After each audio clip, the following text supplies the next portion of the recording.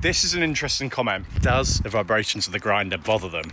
Now these are anti-vibration grinders. Good morning and welcome back to Hoof Talk. You guys have asked some brilliant questions this week. I love hearing from you guys, so keep them going so we can do some nice deep dives on all your comments. Today we're diving into grinders and trimming schedules. Does a grinder damage a cow? Let's get into it and let's find out.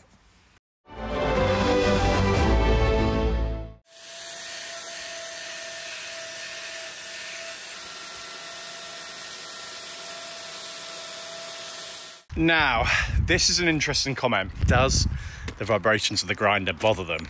Now, these are anti-vibration grinders. So these grinders are incredibly expensive. They've not been cleaned yet, FYI.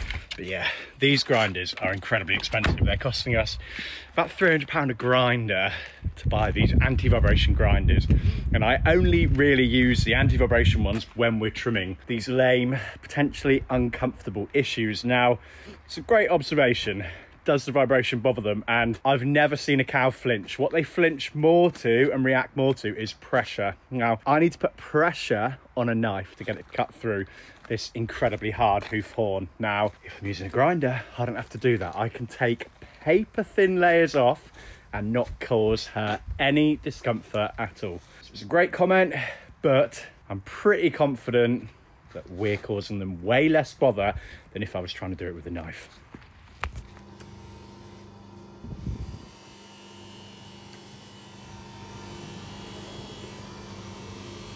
Now, this again is an interesting observation, and I have heard comments like this said multiple times, but let me put our trimming into perspective. Now, we trim about 30,000 trims a year, and out of those trims, we probably trim 20,000 individual cows-ish. Some are trimmed twice a year, some are trimmed once a year, but it probably works out around 15 to 20,000 cows. Now, if I was to shoe or boot these cows, they would need replacing, and they would probably need replacing every 6 weeks. Now, to put a shoe on a cow, it probably, I mean, what would the UK cost be? Probably 10 to 15 pounds. So probably $12, $13 up to about $20 for a shoe, per shoe. If we were putting 8 shoes on cows every 6 weeks, you can imagine the insane cost, when actually the average farm we see runs at 5% lameness. So it seems an incredible undertaking for actually very few issues. You got to remember, you guys only see the bad feet. We don't show you that much routine, but we will go some days all day, see 60 cows and maybe treat 1, maybe treat 2. Sometimes we could trim 300 cows and treat none. So what you guys have got to remember is the theory of putting shoes on may make sense, but it's not reality. Cows can't put their own shoes on. We have to do it for them. It just would never work.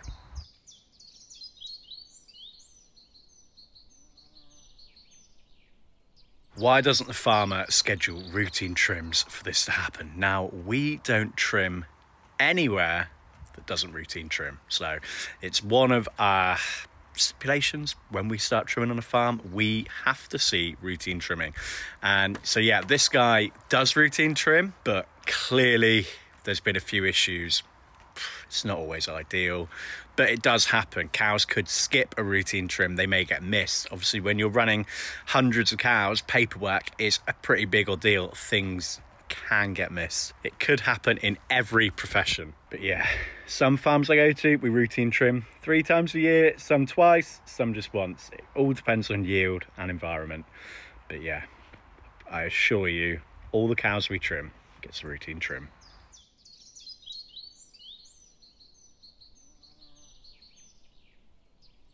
Now, I would handle that with a variety of things. We could horseshoe block it, so we take the weight on all the toes. I could split a block and put a block on both toes to try and spread that weight, but yeah, it's very simply done. I don't see, I could probably count on one hand how many cows I've seen with an issue on both toes. We work with some incredibly vigilant farmers. We see very little lameness, so yeah, seeing a cow with issues on 2 feet is incredibly rare. So that is it for Hoof Talk today. Now, if you have any comments, make sure keep dropping them in. But if you haven't checked out this week's trim, it was an incredibly challenging trim. The link will be in the description. Do not forget, smash that subscribe button. Thank you for watching, and we will catch you in next week's video. Let's go.